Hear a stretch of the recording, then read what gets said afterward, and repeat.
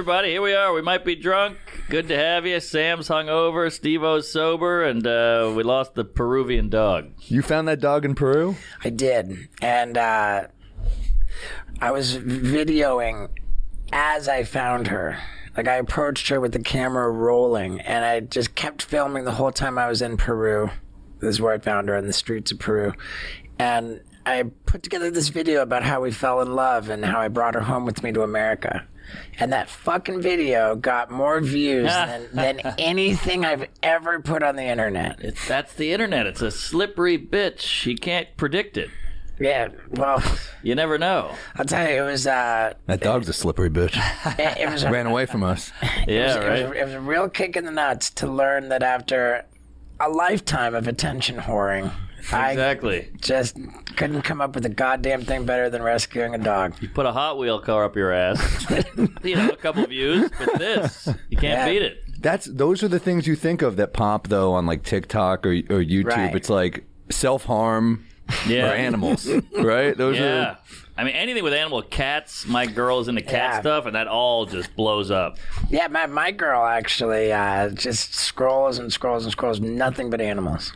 Wow. Yeah. There you go. Because you know what? There's so much hatred and vitriol just being spewed on Twitter and all this shit. Right. And then you see a little cat and you're like, oh, the world's not awful. Yeah, kind of nice for bestiality people. Because they're like, oh, I'm just, I love animals. You know, you have an out.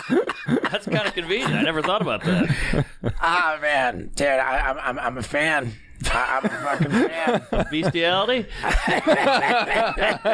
Hey, you think that does well, just rescuing a dog. Yeah. Fucking a dog. That's going through the roof.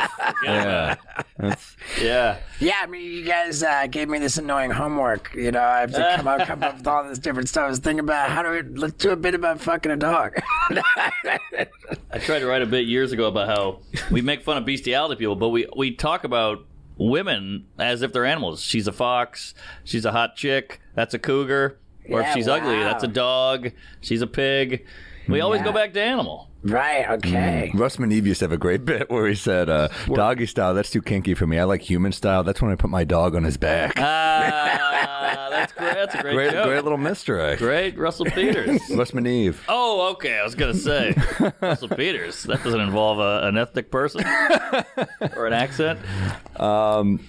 Yeah, man. So you're in New York just hanging? Promoting my book. That's right, the book. Yeah, I have a book. It's my second book. It's called A Hard Kick in the Nuts. New York Times bestseller.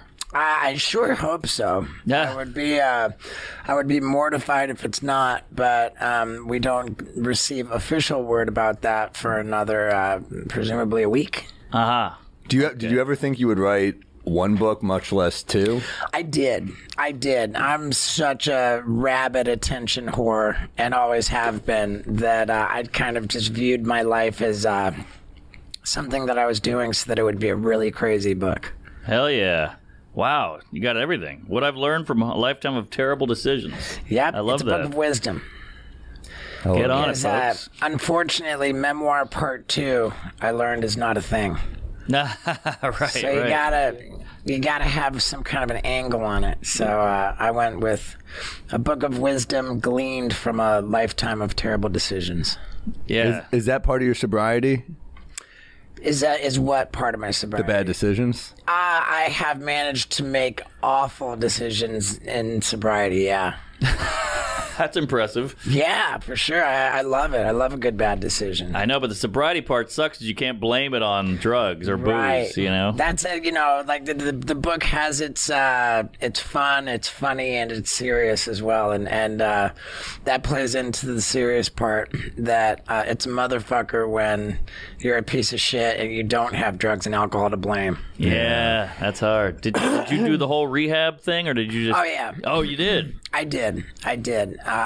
It started, the sobriety started with an intervention which was organized and led by Johnny Knoxville. It's the funniest intervention of all time.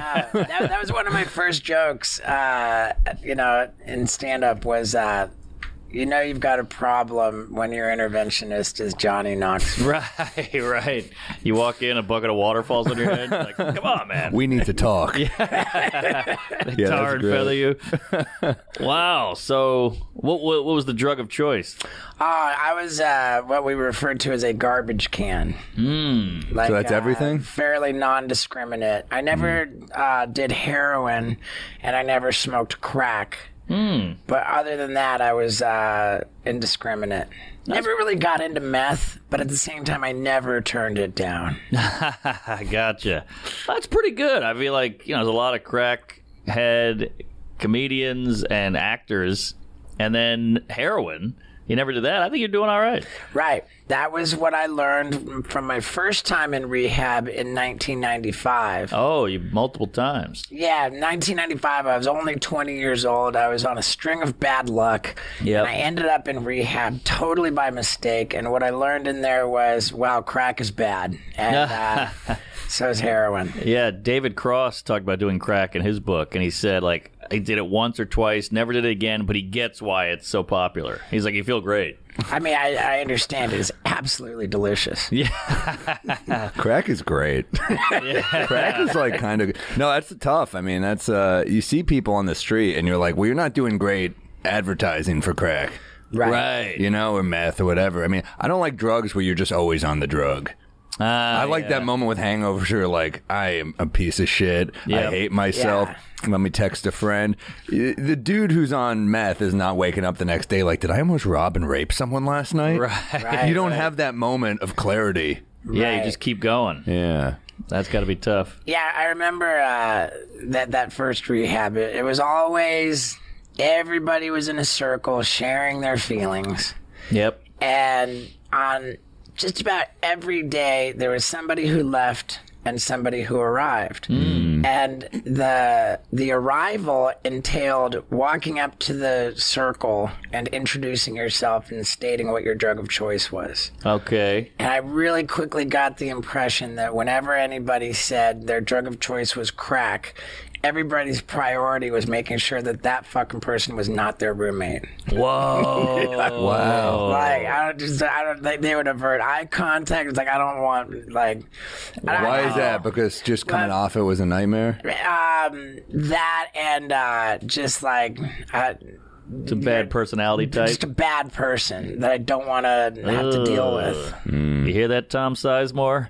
You piece of shit. He was a crackhead. Right, and I also got the sense that when people's drug of choice was heroin, they didn't walk up to the circle. They were more like kind of carried into the and then we would meet them in a couple days. Right. They were a zombie. Wow, that's crazy. So it's like the movies with the circle and the It was the very nurse lady. at that Did you time. share your feelings even as a 20-year-old? Yeah, I remember then I would always introduce myself as, I'm Steve-O, and I'm an alcoholic, or whatever it was. They knew you, though. Yeah. Oh, that's even weirder. Oh, no, they didn't know me in 1995. Okay. But I was introduced myself as Steve-O. Got it. Yeah, but now I'm a little bit more... I try not to be Steve-O in those circles and the recovery community out of respect, I feel like. Sure, I get it. You're not supposed to use a stage name. Yeah, I'm the amazing Jonathan. Everyone's like, all right. Exactly. That's fascinating that you went at such a young age. It didn't stick. It didn't stick back then, if you can believe it. It was when I was 33 that I got sober. Okay, well, that's pretty good. Really fucking good, man. Yeah, congrats. That's the thing with addiction is that it's a motherfucker if you just kind of have it. If you're say if you're an alcoholic, but it's not so bad. Yeah. You know, it can continue. Yeah. It just kind of turns into quicksand. It just slows you down. It fucks up your relationships.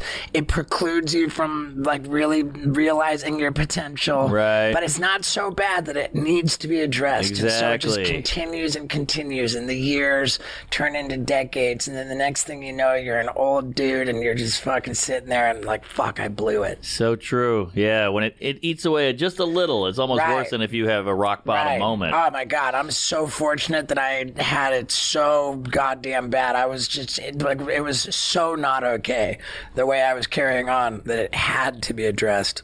Wow. And so, you know, it's the only disease like where you become a better version of yourself. Any other disease, the best you can hope for is to be restored to the health you enjoyed before you got sick. Right. But when we treat alcoholism and addiction, we actually become a better version of ourselves than we ever were before. Interesting. It's unique in that way. Because you think the gratitude as well? I think the gratitude. I think that you know, it's like a spiritual solution. You know, we kind of get plugged in. We make sure we're doing the right thing when nobody's watching. That's like the big deal. What about sex addict? That's a tough one. It's a tough one. Yeah, it's a tough one. But I would maintain the same thing. If anything, I think the sex addict is almost a heightened example of that because when you bounce back from the kind of shame and guilt, you know, that can be associated with sex addiction, then you're coming out of that with like a level of humility and, you know, right, and like precision care for doing the right thing when nobody's watching. Right. I think most guys think they're a sex addict, but then they come and they're like, I'm not.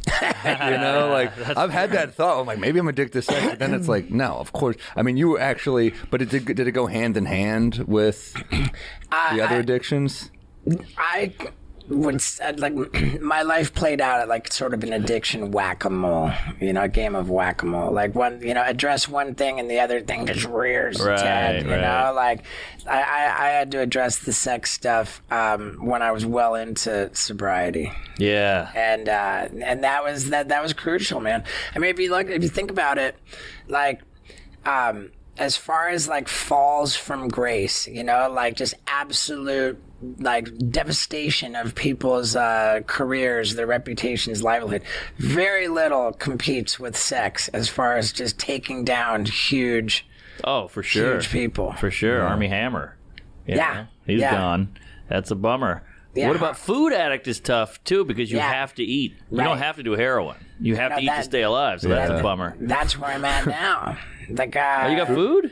I'm in and out of the food thing. I've never appeared to be somebody who's like got a problem with food, but man, sugar's a motherfucker. It really is. I remember when the Joaquin Phoenix Joker movie came out. I'm thinking like he's in it. Ah, dude, epic. I'm thinking it was like 2019 when it came out. Yeah. Like I sat in that fucking theater with an entire tub of caramel popcorn and a jumbo pack of fucking red vines. And I sat there and like took a huge bite of red vines and then as I chewed it, like filled my mouth with caramel popcorn to chew it all in concert. It's together. like a speedball. You're mixing drugs. Yeah. And I found it to be the most fucking delicious shit I've ever eaten. And I did not stop until I'd eaten the entire tub of popcorn and the whole jumbo pack of red vines. And I was like, I have a problem, you know? So it's crazy to be watching that guy on screen. You'd be like, I'm sick. Yeah. I've got problems. Pee-wee Herman's next to you going, this guy, he's got to get his act together. That guy got a bum rap. Yeah, he did. Porn theater. Our boy Ronan has a great joke about it. We owe him a big apology because he was doing exactly what you're supposed to be doing in that movie theater. Right. 100%. Yeah. I mean, the sugar addiction, like, you feel the sugar high sometimes. Sometimes I'm trying to behave on the road. Like, Mark and I are well-behaved drinkers, so it is a problem. Right. Mark well, I mean, to be fair, let's not characterize you guys as having alcoholism a little bit, right? I mean, it's sort of either have alcoholism or you don't. Right. And it seems evident to me that you guys are not having problems. You know, it's affecting stuff. Yeah. Right. You know, beat my ex. No, but, I mean, it's all you know, degrees and levels. Sure. And I think it's evident to me that you guys are functioning at a very high level, and that nothing I was saying about quicksand applies to you guys. Oh, geez, I definitely heard that, and I was like, that might be. yeah. I had a late night and I'm definitely one of those people that, like, my friend texts me, he's like, that was so fun last night, and I was like, I was fucking wasted, and he was like, you were? Like, he couldn't, and I'm like, oh, that's not good. Well, that's not good. Better than you were there. That's always a bad one. I wasn't like, it's not like I blacked out, but I was like, oh, I was drunk. Right. For sure. Whoa, Yeah. shit. Where were you? I didn't see you. I didn't see you I around. canceled spots. Oh, well, there you go. I need a night off. Yeah, I get it. We work I've very hard. been burning the road hard. We go hard on the road. Yeah, I was hearing that, like 5 different spots a night. Yeah. At a certain point, it's not even helping, though. At a certain point, you're like, what are we doing? Yeah. It's Definitely tough. not. I mean, I believe strongly in doing some 10-minute spots when I'm putting a show together. Yeah. You know, like right now, I'm in the swing of a tour. The last fucking thing I wanted is to do, you know, small sets at a low, you know, like I'm not hurting for stage time at all. I'm fucking touring my dick off. Yeah. And soon enough, I will be, you know, putting together the chunks of the next hour. Nice. And, Man, you're burning the midnight oil. You got a hot sauce, a book, a podcast, and you're on the road, and you have a dog. Yep. Killing The Butthole Destroyer hot sauce. Yeah, that's my new and hotter version of Steve-O's hot sauce for your butthole. it. I just put a drip of it on my wrap, and it Smells kicks. really good. Check out the top 3 ingredients. Ooh, here we go. Fentanyl. Methamphetamine. Wow. Well, And top, chili peppers. Wow. That's Oh, damn. Good band. Scorpion. Yeah, the top 3 ingredients are the 3 hottest peppers in the world. Carolina Reaper. MAGA. It's a Nagajiloka, cut which up I MAGA think heads. is the technical term for ghost pepper. Oh, really? Wow. Carolina Reaper chili. Reaper. Carolina Reaper is the hottest. So this will fuck you up. It's designed to fuck you up. Yeah, it was hot. I put a dab, and it. Dude, there's this guy named Johnny Scoville on the internet. Oh, I know Scoville. He fucking chugs an entire goddamn bottle of that shit. Chugs the whole thing, and he's just sitting there chilling. Unreal. Fucking spicy. It's really spicy. That is Yeah. really. It's good. It's really Yeah. good. Well, thank you. A dash on your eggs might be nice. Very good. Yeah. I mean, it's like whenever I'm out of the original Steve-O's hot sauce for your butthole, Yeah. that's the only time I use this shit. And when I use this shit, I'm so careful to pour tiny drops. Oh, yeah. What about the, have you done hot ones? I have. I've done it a couple times. That guy can take some heat. Uh-oh. He can. Okay. Oh, okay. He can. You think you're tougher? I don't think I'm tougher. I do think that they are a little bit. They could go hotter on that show. Oh, than really? They do. Really? I do believe that's the case. I don't know. Maybe I'm wrong. Well, I love that fucking guy, Sean Evans. Yeah, great interview. I love that. Great I show. love that fucking guy. I love that show. To this day, my most viewed interview I've ever done, I believe, is my first Hot Ones. Oh, nice. It's amazing how everyone tries to come up with these crazy ideas, and then you're like, "We eat hot wings." That's the And show. talk. Yeah. That's it. It's amazing too how the format endures. You would think that it would be like kind of get played out, you know, like they just do the same fucking thing and Well, we like seeing people in weird, like it's fun seeing Paul Rudd, like, oh God, I'm dying here, you know, because you never get to see. They're always cool as a Right. cucumber. So It's vulnerable. It's a vulnerable thing. right. But- I remember my first time on there. I was like so determined. I knew it had a huge audience. I knew that Kevin Hart had done it before me. I knew that like I was like, man, I'm going to be talking to a lot of people when I do this interview, and like I was just belligerently refusing to let the heat of the wings preclude me from communicating effectively. Hell yeah. I fought through it and just Yeah. And then after I was done, I went and took a piss in some bushes, and my dick was on fucking fire. Because you touched the wings, right? You got to dip it in oat milk or something, right? Dude, my dick was burning like a motherfucker because I took a piss in some bushes after. You're like, the chlamydia's back. Damn it. Wow. I'm fascinated by the sex addiction. What is like rock bottom with a sex addiction look like? Oh, man. Do you fuck a cantaloupe and you're like, I can't keep doing that? What is it? If that's the case, I'm going to rehab tomorrow. I've fucked every object in my home as a child. You guys didn't do that? The couch? Yeah, I did it. All right. I mean, sister, you'd be like, grandma would come over, you're like, don't sit there, don't sit there. Yeah, exactly. I mean, it depends, man. In general, like I would say the definition of addiction is when you continue a behavior despite there being serious consequences for the behavior. And,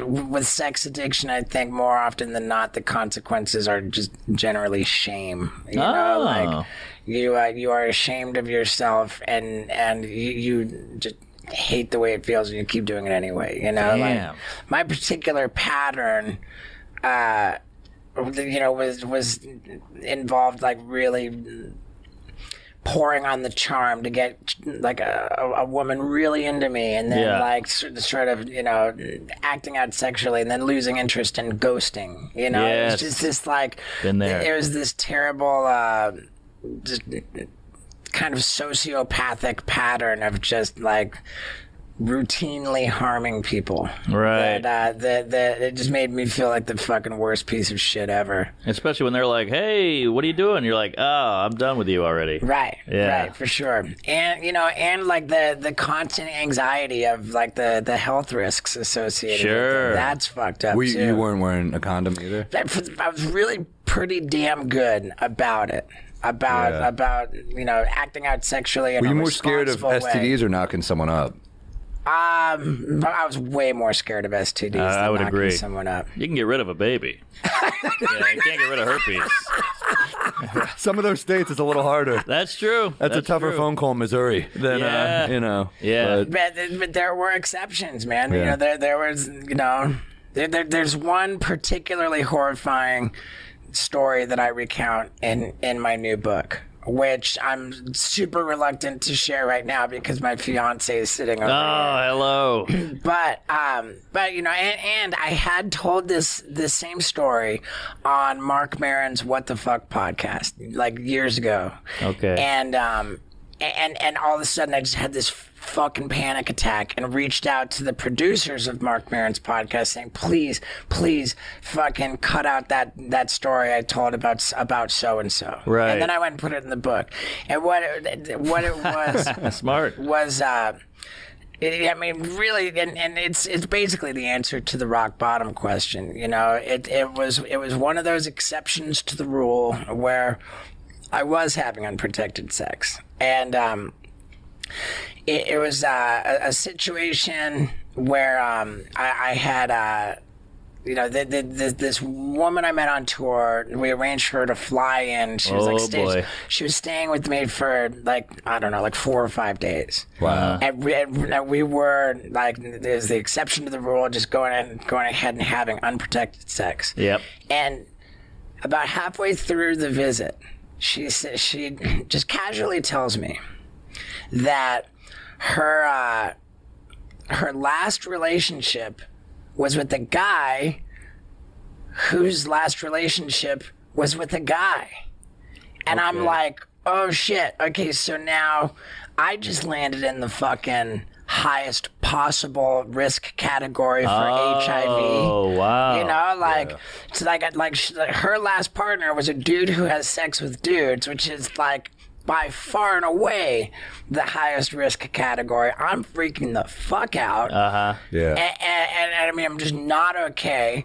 I remember, like, as soon as she said this, I was like, I gotta go walk the dogs, or I'm fucking walking the dogs. I'm freaking out. I'm googling the scariest statistics, And when I get back to the apartment, I'm like, well, like, I already did it. You know, yeah, might as well live with it. Well, no, I already did it. There's no, like, might as well do it again. And that was the moment where I'm like, what the fuck? Oh, wow. What, you know, like, what the fuck am I doing? Yeah. You know? And I was just like, that was literally. It's literally like you got poison. You're like, I'm going to finish the dish. Yeah, 100%. exactly. And I mean, that's how fucked up it was. And that was specifically, I remember, like, I drove that girl to the airport so that she could fly home, and I went, like, racing to the doctor's office, like, oh my God, like, fucking, I need to be, and I, in equal swiftness, reached out to somebody I knew who was in the sex program and was like, dude, like, enough is enough, man. I need fucking help. And that was where the journey began. So how is it living with AIDS? Fortunately, I've been tested many times in the years since that happened, and seem to have gotten away with it. Hell yeah. Yeah. A heist. So it was a not an expensive lesson, right? Or a valuable lesson, not a costly one. There you go. Yeah, that's And there we have it. My girl is sitting over there now, like the scary part of the book that she's afraid to read. She doesn't have to read it. She's heard it now. Yeah. Hey, there you go. Oh, I did? You were drunk. Oh. I've told that story before. How about that? I did not know that. I honestly thought that you were hearing that for the first time. There you go. okay. How about that? I got points for being considerate. Yeah. Yeah, addiction is tough, man. I mean, you tell that story, and I'm like, oh man, that's like I feel the shame. Like I understand how the fear. Right. And, I mean, it's got to be crazy. You walking into like a clinic though, and they're like, is that fucking Steve-O? Right. Yeah. Do you have that moment where they're like, that's fucking the dude from Jackass? Yeah, I mean, I remember. I remember the really weirdly, like the one doctor that there were a couple times I went running to this doctor, like, dude, you know, and the doctor is a gastroenterologist, who is the one doctor that I have an ongoing and regular relationship with, because I have an esophageal condition called Barrett's esophagus. Okay. Which is legitimately scary. It's often like develops into like esophageal cancer. And so, like, it's kind of a precursor to esophageal cancer, and as such needs to be like really closely monitored. Mm-hmm. So I get what's called endoscopies, where they put a camera down and check it out. It's since become a stable condition. It's not like they're like, oh, you're good. You know, good. like no more endoscopy. It's not yearly endoscopy anymore. Now it's like, we'll check you in 3 years. So that's good news. But yeah, when like my freak out over STD scares sent me running to the gastroenterologist, and it's not the kind of like office where it's like, oh, I saw Steve-O at that place. Is that, I assume that's esophagus. And is that smoking caused or just hereditary? You know what? I don't fucking know. I think I do know that acid reflux is a big contributor to it. Yes, exactly. My friend has it. He has cobblestone throat, Joe. Mm. And he can't have spicy food. He can't have caffeine. He can't have mint. Oh, God. There's all these things. I just sent him like 4 cases of this hot sauce. that could fuck him up. But yeah, my years of eating shit. Yeah. Damn. Catches up. I'm fascinated because it's like you've lived kind of on the edge for so long in so many ways, not just like this stuff, this outside stuff, but your career is kind of on the edge. I mean, and do you think they're linked? Do you think like you took such risks in life as a professional? Do you think that the sex addiction and the other addiction, like, it comes hand in hand? I don't know. I don't know about that. I wouldn't say, oh, because I'm like, I'm a risk taker in my professional life, it spills over into my personal life. If anything, I would say it was the other way around. I'm just a fucking, loose screw fucking nut job, and I found a way to make a living at it. Hell yeah, you gotta love showbiz. Yeah. But here's what I gotta ask. So we like to drink, we like to party. You're sober, flying straight. Beat the sex addiction, beat the booze, beat the drugs. You guys clearly aren't having sex. Is it boring? Are you gonna make it? I mean, it's hard to hang on. I am absolutely fucking psycho about work. I think is what like. I just channel it all into trying to accomplish it. I'm sure you guys are no different. Yeah, we work a lot, but we also play. How many podcasts do you have? You told me you've got like. Yeah, we got 2 or 3. Yeah. So I think we work a lot. We get stressed out. We want to kill ourselves, but we also can take the edge off with a nice highball. Right. I mean, I basically just never stop working. That's the key, I guess. But how do you relax when you do take your foot off the gas? With my girl, I would say. I mean, my girl's over there shaking her head. Like, he doesn't. He never takes his foot off the gas. Like, you don't ever just have like a movie night or chill? I mean, I suppose that sometimes we can watch something on TV or something, but I find that I'm busy enough that it's. I mean, I don't know, and I like being busy. I do too, but sometimes it hits you. In my book, I like the last chapter is sort of the culmination of it all, and it starts with the question, in quotes, "Are you happy?" And I acknowledge that for all the fucking countless times that I've been asked that question, "Am I happy?" for countless years. It's just given me anxiety. It's just fucking. It's annoyed me.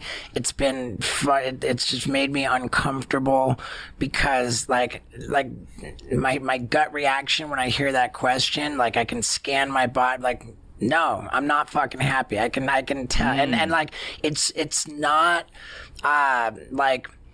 In our society, it's just not okay to answer that question. No, I'm not happy. Because it's like one thing like, yeah, what's up, man? How's it going? That's totally different from, are you happy? Of course. It's a loaded such a question. It's such a more invasive It's a great question to ask, though, in the elevator. Yeah. Are you happy? Right, It's such an invasive question. And I kind of, like, really I get into it. And because it bothered me for a long time, and so I kind of asked myself, why does it bother me so much? And what I arrived at is that I truly believe that to be happy is essentially the equivalent of to be content, and if you're content, then by definition you don't need anything, so you become fucking lazy, and that's what makes losers.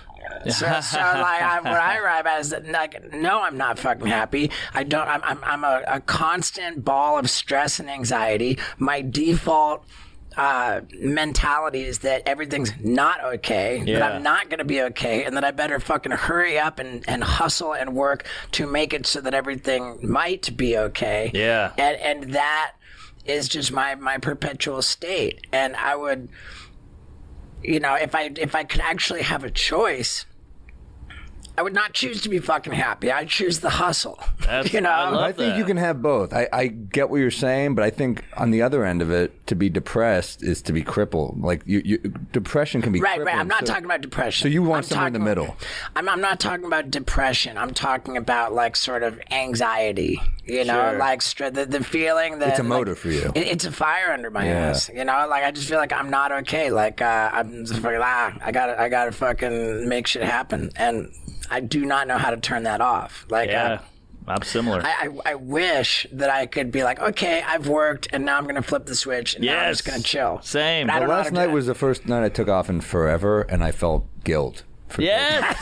And I will say, there was a part of me that, like, obviously this is an insane thing to say, but, like, sometimes I look at people who are ignorant. Ignorance is bliss, right? So I see someone on the street smiling. I'm like, look at this fucking dickhead. You know? He's an idiot. Look at this moron smiling. Right. What are you happy about? Right. And I'm like, wow, what a dumb observation. But I see what you're saying. I'm not too far off of that. When I submit that intelligence is a liability. Sure. Like dumb people are way happier, I think. Oh yeah. Yeah. Like because if you think about it, like there's got to be some dumb miserable people though. Yeah, for sure. Definitely. Yeah. But Our producer. you would imagine that intelligence affords wisdom, knowledge, right? But what is there to know? The history is a bunch of bad fucking news that's definitely going to repeat itself. The more you learn, the more fucking much of a bummer it is. Yeah, but I think we look at, not to get schmaltzy, but we look at happiness like it's this big state, like being in New York. I live in New York.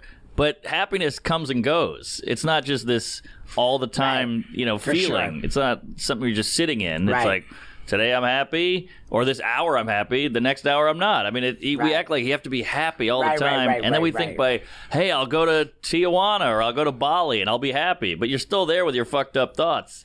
You got to make it happen. You got to make yourself happy. You got to practice gratitude. I think that's the big thing. It's not just about happy. Oh, I'm not happy. It's about what are you doing to become happy, and what do you have in your life that you should be happy about that you're not. Right. But we just say happy like it's this general thing. Don't worry about getting the things you want. Worry about wanting the things you have. Yes, exactly. I like this way this is going, man. Yeah, this is heavy. I relate to that, and Mark and I talk about this a lot, but like sometimes you're in a funk and you're like, force yourself to go to the gym. Like I'm not saying that is the answer, but there's stuff you can do to help, Right. I was feeling it this morning. I was like, I'm working out. I feel a little better. Yeah. Sometimes the thing you want to do the least is actually the thing you should be doing. Yeah. Yeah. It's easy to pick up that cupcake. Now, so, like, as my annoying homework, like, I've got this bit, and I do talk about it in my book about how I used to try it and it would bomb. It's an unpopular topic. All right. The bit was, and I would just come out and say this, I have a theory. I might even say I have an unpopular theory. I think God hates us. Right? And it's like, ooh, like that was abrasive, that kind of like, well, like, and then, so now follow me. Okay. Here. I like it. Follow me. We, human beings, are the only fucking organism that got fucked by the awareness, the hypothetical awareness, no less, that we're gonna die. And what's fucked up about that, we have but one instinct, which is to survive, and one guarantee, which is we won't. Yeah, you got that right. So, come on, this is a fucked up, cruel prank on us. The one fucking thing that we care about not happening is the only thing that we know will happen. Inevitable. And as we barrel down this fucking dark and scary fucking path towards our inevitable demise, we wilt. We fucking wilt. Our bodies deteriorate. They fail us. They wrinkle. They bruise. They wilt. This bit is going to struggle on Fallon. I think they're going to see you and they're like, holy shit, this is kind of cerebral here. Deep. This is, right. I think that is actually the popularity of Jackass, is that you guys are death defying. You're doing these crazy stunts, and I think and living. living. So it's almost like you're saying, like, it's kind of hard to die, actually. Perhaps. I mean, definitely, like, this whole existential fucking crisis of the human condition. Yep. And, like, oh my God, this sucks. Like, we're gonna die. Like, there are two things about that, like, fuck, man, it sucks, we gotta die. And so people address mortality in three major ways that I identify. Number one is they turn to religion because the promise is that they're going to go to heaven and everything's going to be great, so it's totally okay that they're going to die. Yeah, must be nice to think that. Yeah, hence dumb people. Did we not tell you this is a Scientology podcast? we'll get you. Right. We'll get you. The second way people, wrap their head around mortality is to reproduce. They feel like, I might not be here, but the family jewels have done their job. My bloodline, my lifeline, the family name. Like, I'm leaving my legacy and my children, and I'm not into that either. You know, I got a vasectomy, you know, and filmed it for a stunt. And, you know, with my girl, we just don't want to have kids. So then the third category is people like the caveman scrawling the stick figures on the cave wall. It's like, this fucking, I'm going to be gone, but that fucking... You know, like we leave shit behind. Yeah, which is what we're doing with our act. Exactly. Our specials, our books. Exactly. And what was very much, you know, like at the point when I really committed myself to this pursuit of, you know, fame and being a crazy stuntman, it was 1993. I had failed fucking miserably at the University of Miami. And... because I couldn't bring myself to go to class. I couldn't help but get kicked out of the dorms. I upped and physically dropped That's out. also a school where it's probably very tempting to party. Yeah, they're asking for it. Yeah, and I didn't do well. And I also knew beyond a shadow of a doubt that I could not keep a job. Like every job that I ever had, I failed at so bad. I got fired on like every denomination of days. Right. From like 1 through 7, I have a job where I got fired on that day. Like I couldn't get through school and I couldn't keep jobs. So I was just confronted with this realization that the likelihood was I was going to fail at life and die miserably young, having failed. And that made me mad, you know? It made me mad. And I was like, the one thing I love is video cameras. The one thing I want to do is fucking be an attention whore with my video camera. I'm going to film stupid stunts and become a crazy famous stuntman. Yeah. And I didn't think I was going to have any success. I didn't think it was going to work out. I thought that what I was doing was just trying to film the craziest fucking shit ever and effectively, you know, fill my message into the bottle so that I could be discovered after I died having failed and maybe be like the Van Gogh of the home video camera. You know? Like, sure. And the idea that I was going to fucking die having failed in life kind of pissed me off. And I think that did inform my choice to be doing this like death-defying. You know, I was mad at fucking death. I'm like, look, I'm going to fucking jump off this rooftop and you're going to think maybe I'm going to die because I'm fucking mad. Fuck you, death. Oh, you cheated it, Yeah, cheating death, taunting death, lashing out at death. Like, that was very, very... I really think this is the popularity of Jackass. Like, I think you're right. I think people see that and they're like... The way, like, people, like, we'll post, like, a heckler video sometimes and people fucking love it. Because I think it's like, well, I can't tell off my boss. So there's, like, some weird justice in this moment. I think...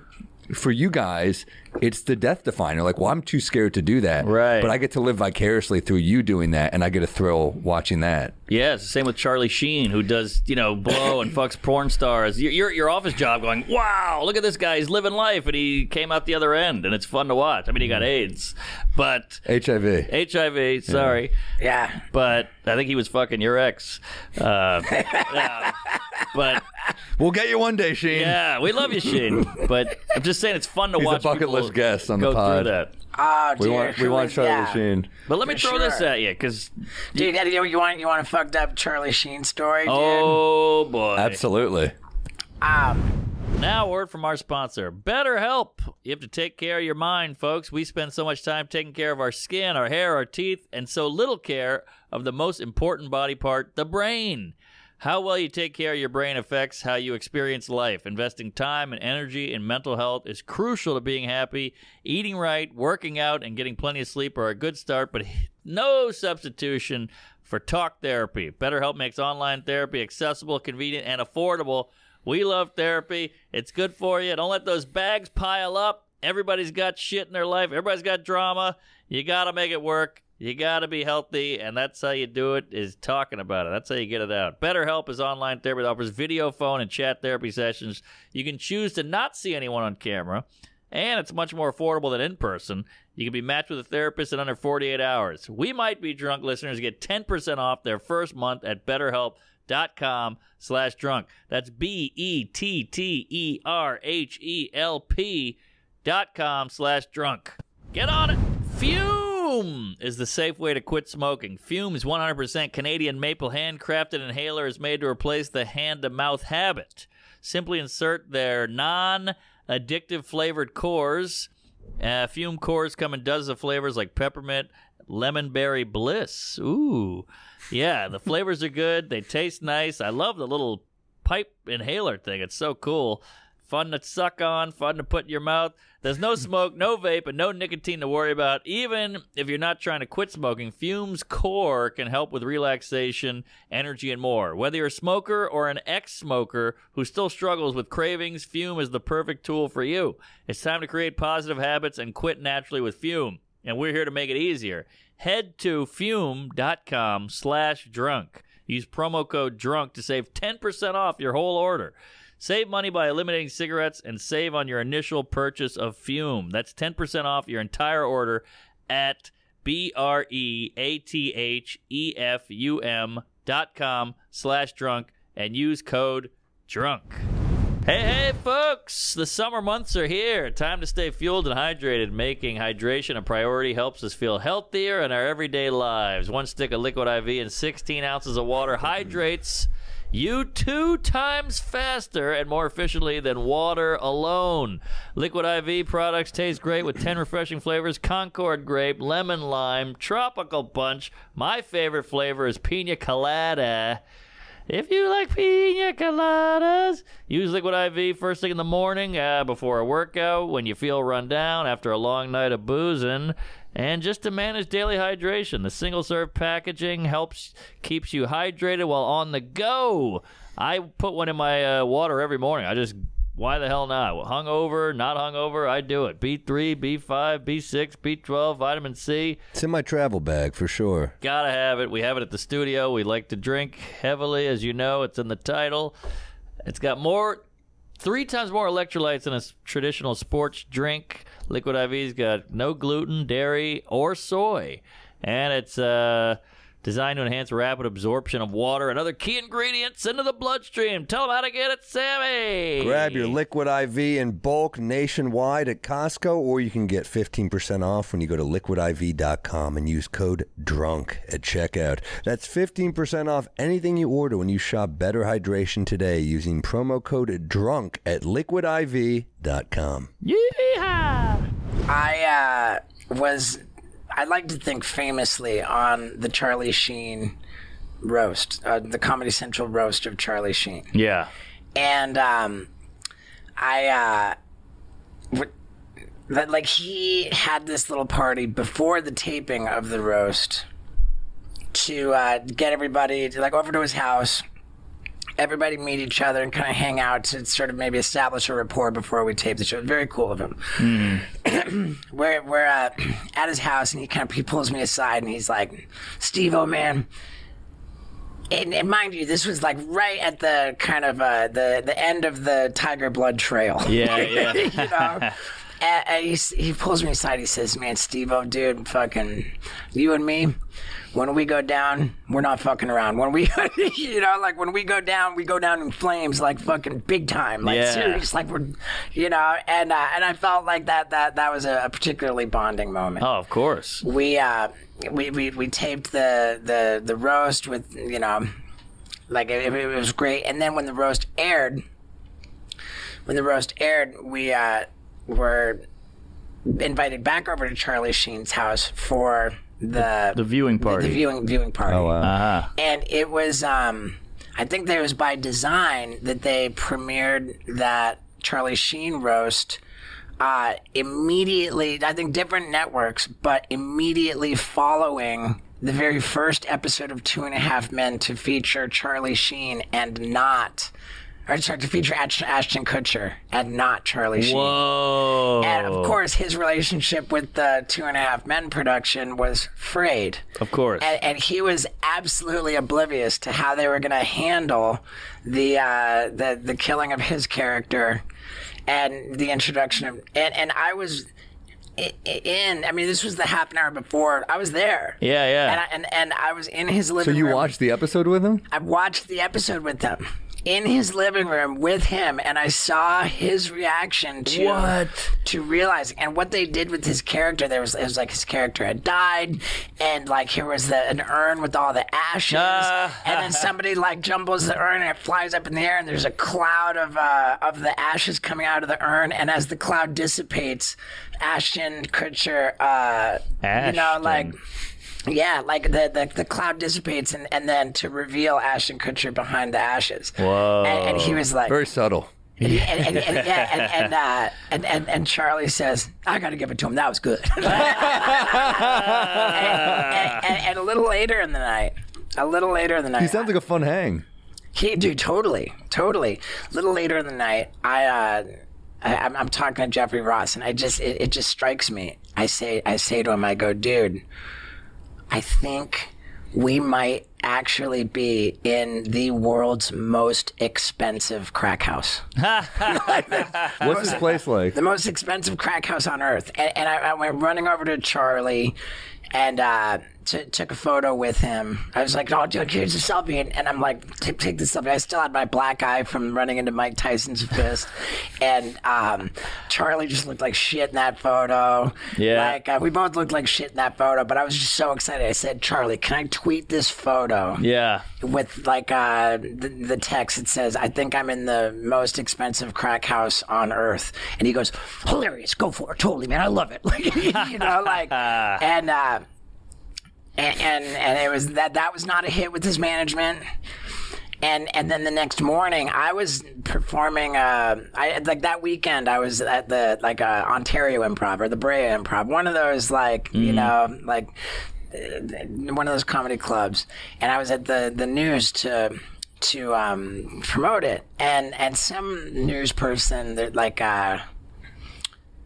pulls me aside, like, oh, I've got this side thing here, I'm going to film you on my cell phone. And they asked, like, is Charlie sober? Uh-oh. And I was like, I don't think so. And then later that day, I got a call from his manager saying, what the fuck? You're fucking saying Charlie's not sober? Oh, boy. Like, the fuck, we had your back. We were down with you. He fucking unleashed like a tirade. Oh, wow. I've heard that tiger blood has caffeine. Yeah. I mean, so in any case, like, I too can effectively, I think, just have Charlie Sheen as a bucket list guest for the rest of my life. Yeah. Because I got the sense that, I don't know. I mean, maybe I'm cool with him. Like, maybe I'm like, he doesn't. I didn't mean to do any harm. That's manager bullshit. Yeah, I like Charlie's, to think so. He okayed the picture too. He okayed the picture. He thought it was well, you said crack great. house. I said crack house. What's the rundown? What's this place look like? Is it great? Oh, dude, it was palatial. Yeah. Oh, It was the most fucking obnoxiously palatial fucking place give me ever. like what are the rooms like? Just massive.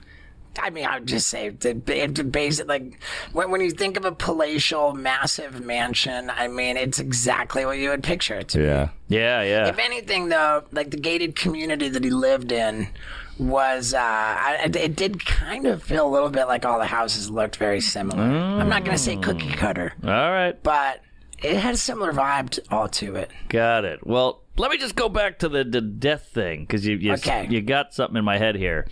It's horrible. It's inevitable. We're all going to die, and we know we're going to die, which is a bummer, which means God hates us. But isn't it better to know? Because now we can live, damn it. You know, some mongoose is just like trying to survive, trying to get a meal, trying to survive and live and get a hut. But we can do all this extra shit because we know there's an ending. I think you're onto something there, and I don't know if this falls into the category of comedy, but there's absolutely a very powerful message in pointing out that people go through their fucking life with blinders on, just like la la la. They don't want to think about. Don't remind me of my mortality. I don't want to la la la la la. They do everything they can to not think about it. When in fact, probably the way to have the most fulfilling and meaningful life is to think about it every day. Agreed. And to really be deliberate about living every day, knowing about like really focusing on the finite nature of our existence. Here. But we talk about, like, you know, ignorance is bliss before, and that dog's wagging its tail because it doesn't know. Yeah. That's true. If that dog, you don't see a lot of goth dogs. You know what I mean? They're usually pretty, like, you know, upbeat. That's true, yeah. Right. And they can eat their own ass.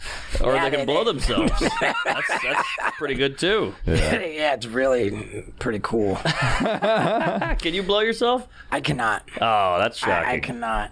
Seems like something you'd be right up your alley. If my damn dick was any bigger, like I would have had a chance. Yeah, I've tried too. I pulled a muscle. But yeah, boy, this is deep. Who knew? We really tackled some shit. This is great. Yeah. Tackled some shit. How's that bit doing? Is it working? The God hates us. I haven't worked on it in a long time, but I am super committed to my next hour really serving to explore this.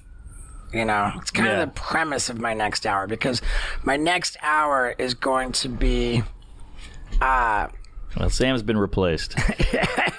That's hilarious. My next hour will be an exploration of my my experience with confronting middle age. Oh, nice. There you go. And the breakdown of the physical body that I've relied on for my livelihood. Well, you got hair, you got teeth, you're thin. I mean, you're sober. You're in a good place. Well, thanks, physically. Man. Thanks. That's I'm gonna hang on to that. Yeah, hell yeah. And I'm gonna clutch to that for dear life. And you got I assume anxiety dog, because you're not blind. Right. I mean, she's a service dog. Service dog, but what's the service? Well, she's mobility assist. Oh, nice. Yeah, because I'm not fucking going anywhere without her, pal. Yeah. Good yeah, point. Don't expect me to be very mobile without her. She's. I need a hangover dog. Just a dog like help me out when I'm hungover. Like, all right, we're gonna get you to the gym, you piece of shit. The dog can't. It said the N-word years ago, and now it's not allowed to speak. But all right, we're having too much fun here. Did I tell you, honey, how fucking great this guy is? Oh, come on. We go way back. I have nothing else in life except for jokes. So it's good, man. It's good. And we get to tell them into a microphone to hundreds of people. We got it made. Yeah, hundreds of people. And yet we still get sad. Yep. But that's the brain. It is. It's very relative. They say that. Was it Einstein? Was it some fucking philosopher? I said that money has never made a man happy. That in fact, quite the opposite. What money does is it creates a void, an insatiable void. More money, more problems. Yeah, well, like the more money, like that. I know, it's classic. Man, talk about marking your territory. All right, there you go. Right here. Perfect.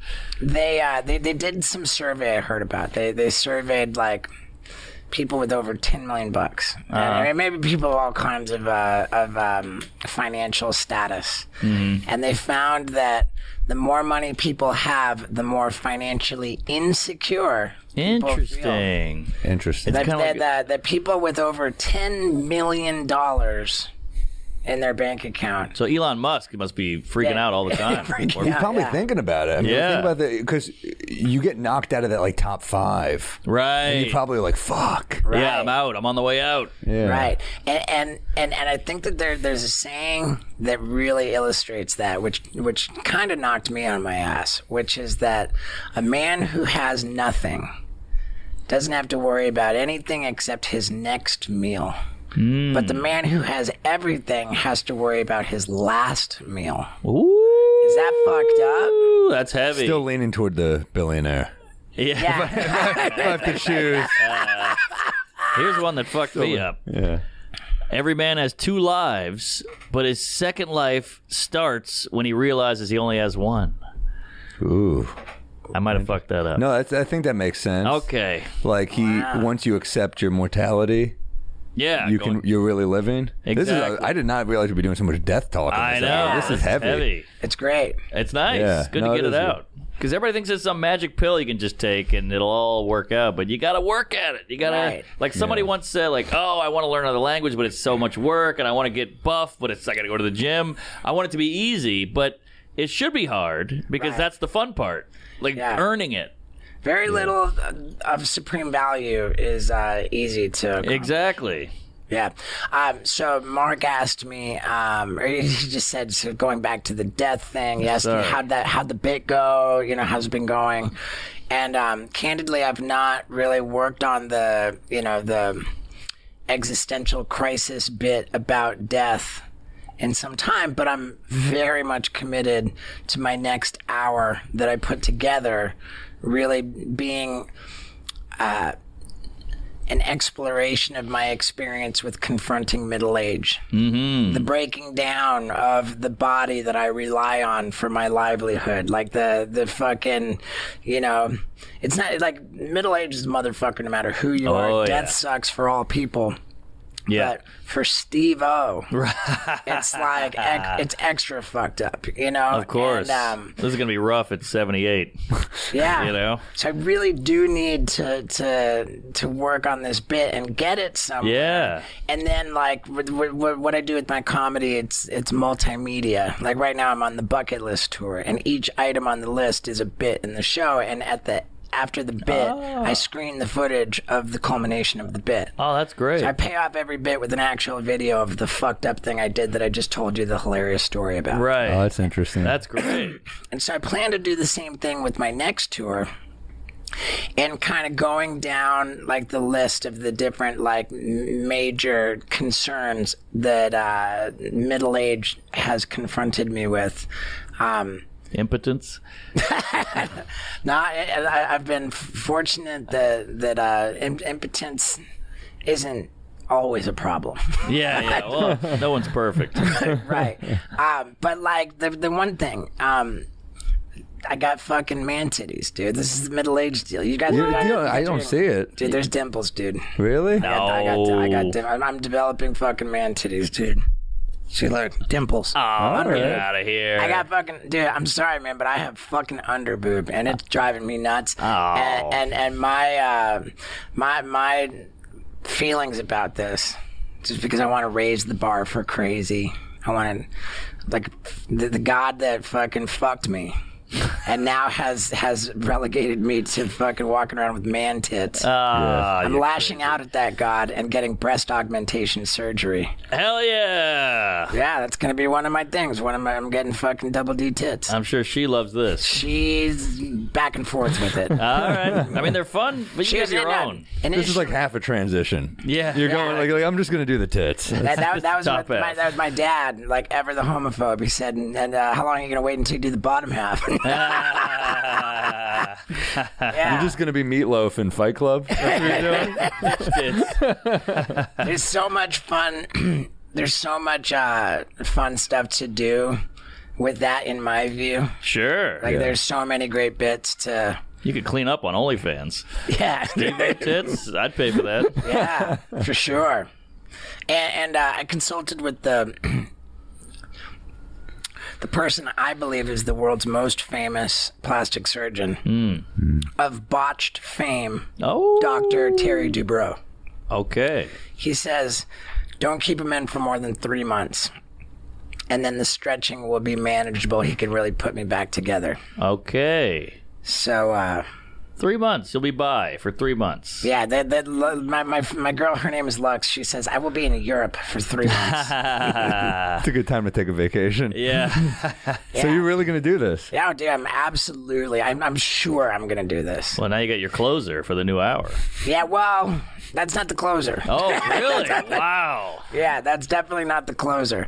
But yeah, it's everything about what I'm seeking to do. Oh, wow, look at that. So we were donated some implants, so that's going to be your future. Yeah, dude, epic. Yeah, why not? Everything about what I'm seeking to do with the next hour is challenging. I love it. Challenging. The confronting mortality, like alienating. I love you doing heady material with just big cans on stage. You're like, what's up with God? Giant tits. I think that I will have been restored to normal. Yeah. Before actually going on the road. Right. Yeah. Part of me thinks, dude, don't fucking half-ass it, you little bitch. Keep the tits for the whole tour. Yeah. But my girl doesn't want to hear that. Are you going D? Double D is what Dr. Terry Dubrow said I can do D or double D. Oh, damn. my Lord. There's a saving grace of middle age that my man titties are fucking malleable and I have potential. What about a dick implant? Not a dick implant. I'm getting a dick tattoo on my forehead. The what? No. Yeah.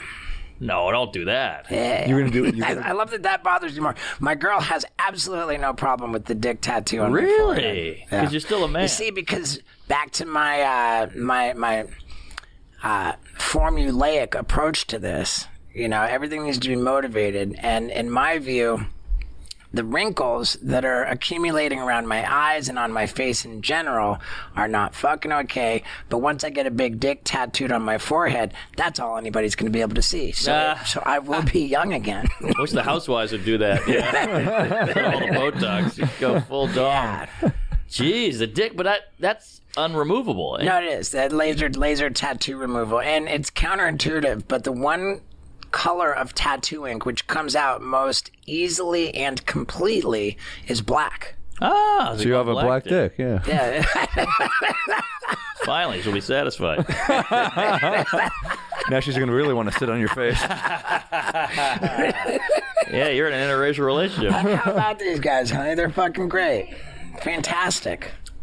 Yeah, dude. We can't take a compliment. Now, I want you guys to know that as annoying as it was having homework for this podcast, I did do it. Oh, all right. Well, let's. Really? What do you got? Appreciate it. Well, I mean, like I've thrown out more bits. You got a bit out it there. Makes sense to throw out, but Appreciate that. I'm the kind of guy who can actually cough up his ideas because nobody's fucking taking my ideas. No. I can comfortably put it out there into the ether and know that nobody's gonna steal it. I don't know. You and Maria Bamford. You kind of no, but so you got all those joke thieves out there. I feel pretty immune. It's tits. Carlos Mencia is like he's at the surgery right now. So, do you have a pet peeve or anything that bugs you? The one thing that really came to mind is when I see it fucking so often, dude, is when someone says, I was so glad to be a part of it. But a part is one word. Oh, how about that? A part of something. Yeah. A part. If it's a different meaning. Right. If it's not only a different meaning, it's the exact fucking opposite meaning. Yeah. A part of it. Oh, I'm so glad that I got to be a part of it. When they're saying a part is one word, meaning not a part. Whoa, you're because a part, when the words are together, the letters are together, it means far away, separate. Apart. But if you make two words out of it, it is a part. So it's part completely fucking opposite. I feel like it irks the shit out of me. Yeah. When I see that, like, no, you were not a part of it. You fucking asshole. We love you being a part of this podcast. Really good. Yeah. When you get the tits, you guys will be a part. Man, that's a good one. A part. That's good. Apartheid. It's just a silly fucking little thing, but it irks the fuck out of me. Well, the English language is a real cunt. Like, imagine trying to learn the English language late in life. It's like we have a thing called a dress shirt. We say he's pretty ugly. I mean, it's so many fucked up, twisted linguistics in English. He's pretty ugly. What's wrong with the dress shirt? Well, it's a dress shirt, but it's a shirt. So it's confusing. Dress. Maybe if you're a foreigner, you're like, dress shirt. Get dressed. Yeah. What the fuck are you doing to get dressed? Yeah, and then you dress a sandwich. Yeah, dude. That's true. I mean, we're turning into Seinfeld here. I have a peeve for you guys. Oh, please. Good friend of mine, one of my best friends, he will do this a lot. He'll just say, I don't know why it bugs me so much, but he'll say, I had a great time giggling with you last night. I'm like, giggling? What the fuck are you? I hate that. What are you, an Asian teenage girl? What the hell? That sounds like a very homophobic peeve. Really? Giggling? No, I don't think it's he's a straight guy. It's not gay. It's more childlike. It's childlike. Right. Weird. Giggling. I'm like, what are we, children? Yeah, giggling. Hee. I have the same thing when a guy will write back, he. How about a ha-ha? You give me a hee-hee? Oh, wow. H-E-H-E. Hee-hee. Yeah. Giggling just sounds like, what were we doing last night? Yeah, we had a real good giggle. Yeah.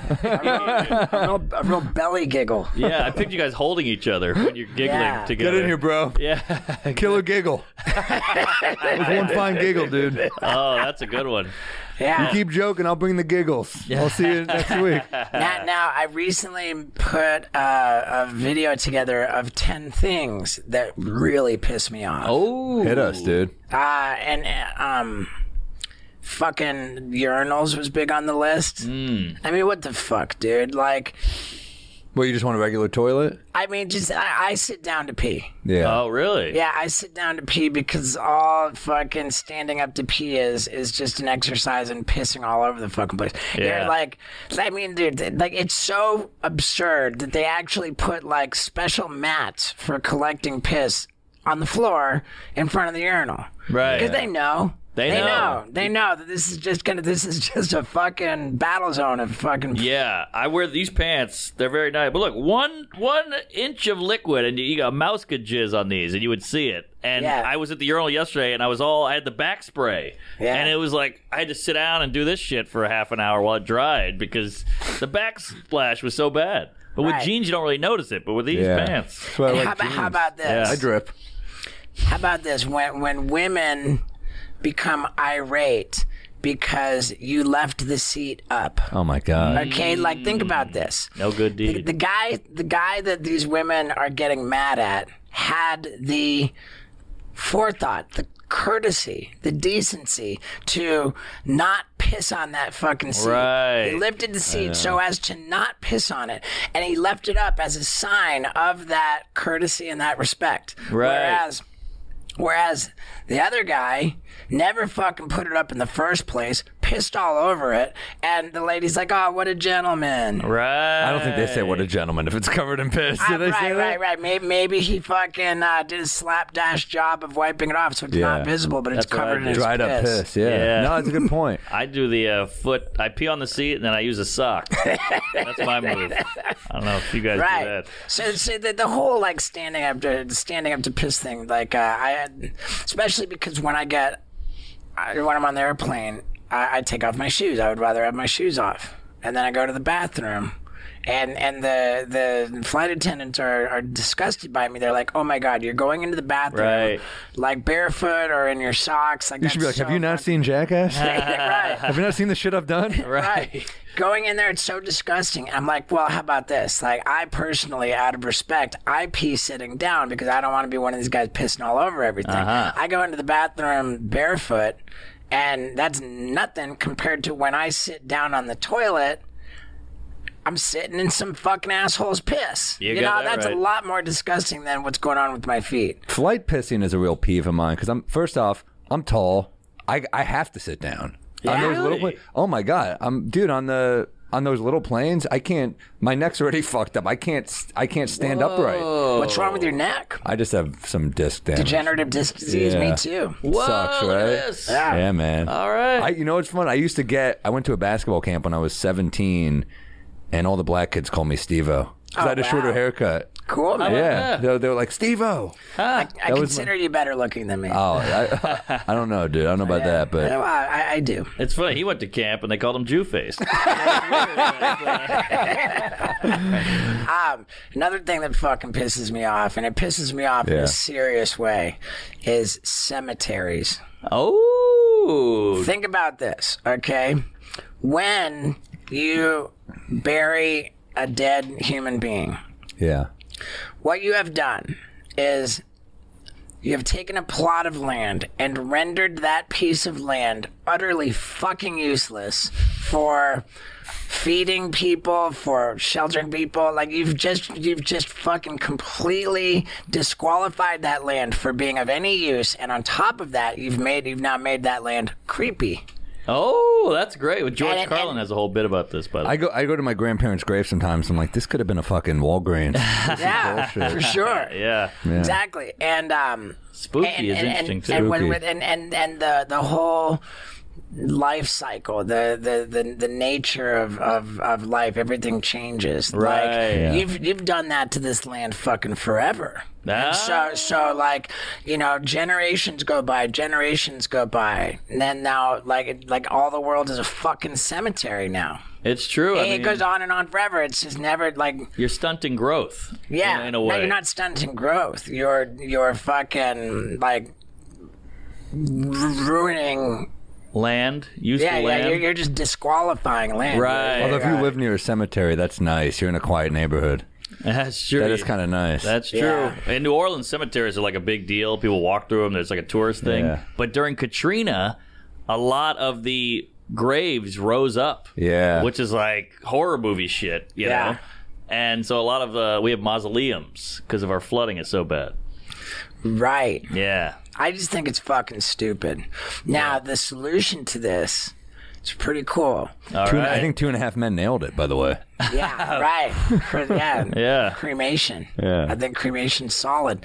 Yeah. But they also have what's called, I think it's called a tree pod, where it's like you can fit the fucking body of your loved one in like a fetal position in this egg-shaped pod, which you do bury in the ground, and it turns into a tree. Whoa, that's way better. Way better. Wow. I think Al Lubell used to have a bit like, why do we bury ourselves lying down as opposed to standing? It would take up less space. Right. Which I thought was an interesting How about that? Yeah. observation. Good angle, yeah. It's just fucking stupid. It'd be funny if the tree came out looking like us, like you're a palm tree, you know? And it'd be like a shitty bush. I don't know, that was a dumb joke. Oh, do we have the tree pod here?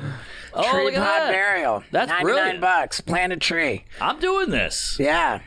All right. 99 Cheaper bucks. funeral, How too. about that? Yeah. Super cheap funeral. Dude, how annoying is it? The fucking, all these GoFundMes for fucking funeral costs. I know. Caskets are so expensive. Yeah. crazy.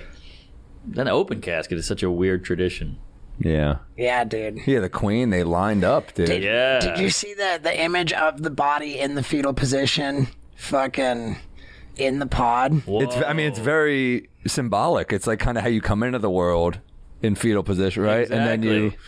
And you go out. Yeah. There's there you go. Oh, look at that. There you Whoa, go. That's Look heavy. at that. Yeah, Look we at should that. be doing this. This The is a big great ass idea. potato. Yeah. We're gonna get a lot of people at morgues who are like, look, he's sucking his dick. But you're right. It's like he's in a ball bag, and he's going to come out as a tree. Yeah. A kumquat. All right. Sorry.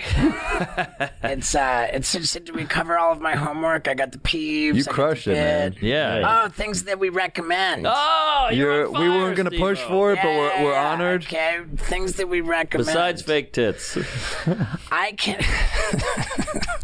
I cannot fucking. I was gonna say that we're all podcasters here, so let's take this opportunity to make ourselves some money.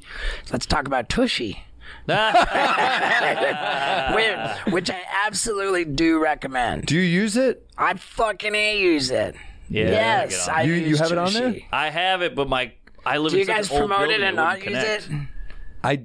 Are they a sponsor? I think they gave us one maybe, Yeah. but Dad, you'd my be connection crazy won't. not to. You'd be won't work. crazy not to use it. I would love to have a bidet. My asshole is a graveyard of Yeah. shit. Yeah. I mean, dude, crustaceans on that butthole. It's terrible. Yeah. It's like, yeah, I really am. I cannot recommend the use of a bidet enough. You know, all kidding aside, like I love to promote Tushy. Now, here's what a maniac I am on my podcast. When I'm promoting Tushy, I out loud into a microphone identify them as my favorite sponsor, which is actually saying all the rest of the sponsors of my podcast can go fucking suck a fart out of my asshole because I'm giving preferential favor to Tushy. All right. And I can't help it because I'm an honest guy. I hear you. I fucking love Tushy. Everybody should be doing it. We have stuff in our butt cracks all day long that we don't know about. It's out of sight, out of mind, but it's better to get that cleaned up. I'm definitely pro bidet. I just haven't set it up. But Now, in lieu of now, I will British call it toilet. I will say something somewhat critical, which is that Tushy also sells a I think it's called Tushy on the Go, and it's like a collapsible squeeze water bottle. And you flip up the nozzle, and you're supposed to like sort of reach between your legs and like squeeze the water bottle and spray. I don't find that super effective. Nah. And Thank yeah, God there you they don't go. make water picks. And in It'd be awkward. and in lieu of actually having the proper bidet set up on the toilet, like I swear by fucking flushable wet wipes. Oh, people love these. I use those. Next Oh, month, you do? Yeah. next month, I will be receiving the first shipment of 10,000 50 packs of Steve-O's butt wipes for your butthole. Oh, I'm gonna can't wait to buy a pack. How are your butt wipes different than like a standard one? Like the dude wipes? Yeah. Well, for starters, Dude Wipes is very misogynistic. Okay? Like, I mean, dude, I'm not alienating anybody, dude. Women have buttholes too. I love it. Bro. Yeah. War. You're starting some beef here. Yeah, starting some big... Are they scented or no?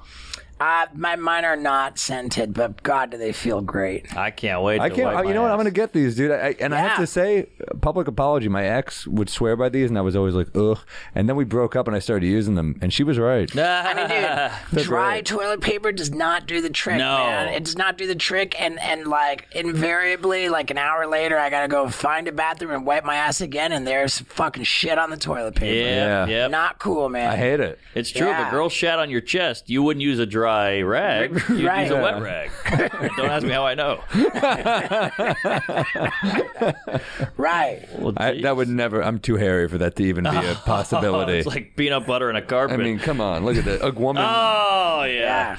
That's true. What wouldn't be... This is the most cleavage we've shown on a podcast between me and Steve over here. What wouldn't be a possibility with the hairy chest? Oh, my God. I mean, I could shit on there. Really? All right, could you get it off? Anybody could shit on there. What's the problem? But he's saying getting it off. Oh, getting it off. Yeah, with dry toilet paper, you got a problem. Yeah, you got that right. Yeah. But not with Steve-O's butt wipes. Yes. Butt wipes for your butthole. It's like a whole kind of a line that I'm going. I've got hot sauce for your butthole. Butt wipes for your butthole. Yeah. This is all under my company name. I've got a special company called Whole Foods. I love this for you. Yeah, great. Whole Foods, but without the W. I love it. I was thinking if, ands, or buts.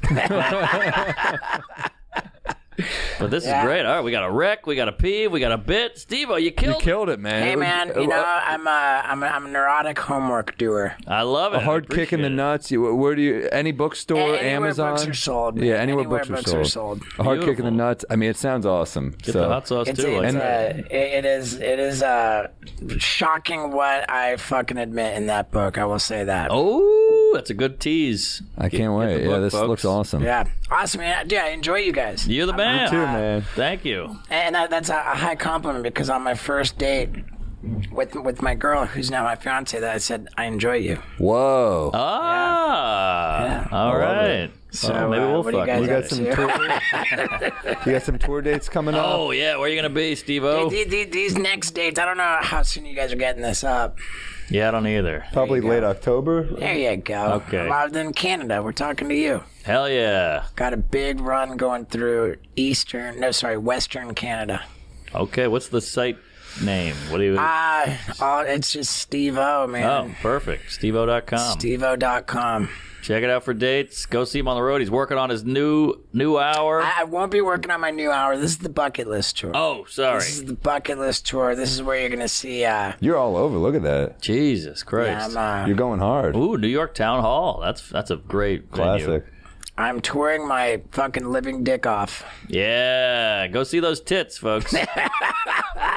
Hell yeah, man. Thank you guys so much. Thank you, sir. Thank you, dude. Butt wipes. Wow, what an episode with Steve-O. He was such a great guest. Coming up, killer. I guess it's coming out late October, right? So I'll be in New Jersey at the Stress Factory, OKC, right after Norman's wedding. Springfield, Missouri, Fort Wayne, Indiana, Kansas, Missouri, Tacoma, Spokane. Big tour coming in January. Oh. I'm fucking coming everywhere, so get ready for that announcement too. If I haven't made it already, come all over me. I think that's Segura's tour. I'm coming everywhere. That's a great title. That's the hard thing is coming up with a tour. What's your tour called? All Over the Road. That's good. You know, I'm all over the road. It's got a double meaning. Yeah. Double meaning's big for that stuff. Yeah, huge. But coming everywhere is just so silly. It's great. I'm all over the road. I'm in Lincoln, Nebraska. I'm in Minneapolis. I'm in Seattle, Portland, Seattle again, Vancouver, Houston, New Orleans, Boston, New Haven, Philadelphia, Honolulu, Nashville, Miami, you name it, all kinds of fun stuff. It's gonna be a hell of a year. New hours cooking, and get on the Patreon, get a mug, get a shirt, See Mark now when he's cooking that hour is gonna be killer, and get that Bodega Cat whiskey at bodegacatwhiskey.com. Oh yeah. Watch my Netflix special, please. Yes. See us on the road. Yeah, we got tons of great guests cooking. We got hours on YouTube. We got a lot of content out there for you, folks. And we love you. We'll see you next time at the bar. Sunday's a day for my next bender. A bit of Pivarek, you know the beer juice close. I've had a little too much bourbon, and Norman's talking shit about the fucking Pope.